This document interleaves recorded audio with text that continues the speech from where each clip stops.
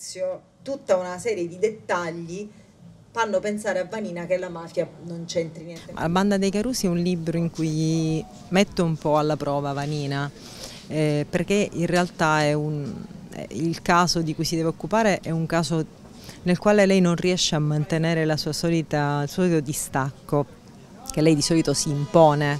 per autodifesa, per tutti i suoi motivi. In questo caso non ce la fa perché la vittima è una persona che lei conosceva bene, stimava, è uno dei ragazzi carusi, per lei palermitana Picciotti, di Don Rosario Limoli, un prete di frontiera che si occupa proprio di recuperare i ragazzi ex tossicodipendenti o comunque ragazzi, cerca di tirare fuori i ragazzi dalla criminalità di un quartiere molto difficile di Catania che è San Cristoforo, e quindi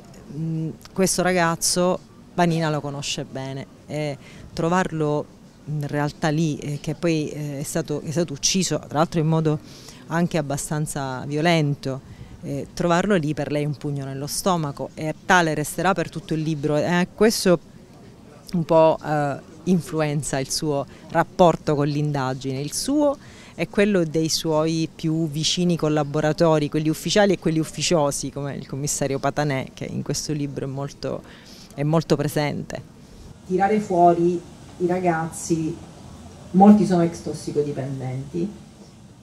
Riviera di Ponente, oltre a essere un centro di riferimento da un punto di vista food e beverage, vuole essere anche un punto di incontro anche da un punto di vista socioculturale. Quindi abbiamo pensato di fare questa presentazione dei libri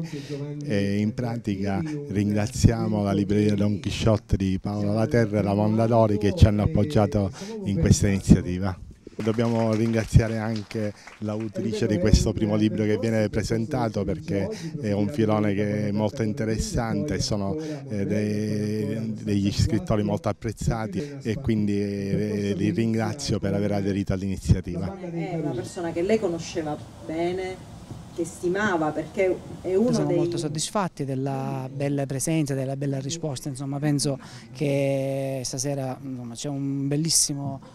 pubblico che è venuto qui a Donnalucata. Allora l'idea nasceva da Paola Laterra della libreria Mondadori Bookstore di Scicli, che ci aveva proposto di organizzare qui a Riviera di Ponente una rassegna letteraria. A noi abbiamo accolto al volo questa idea, questa opportunità di lanciare questa iniziativa, proprio perché ci piaceva questa idea di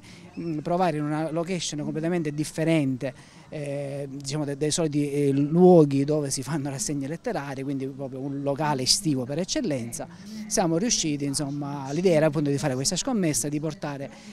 organizzare questa rassegna che si snoda per 5 appuntamenti per tutto il mese di agosto, e diciamo che la prima pare che sia andata abbastanza bene.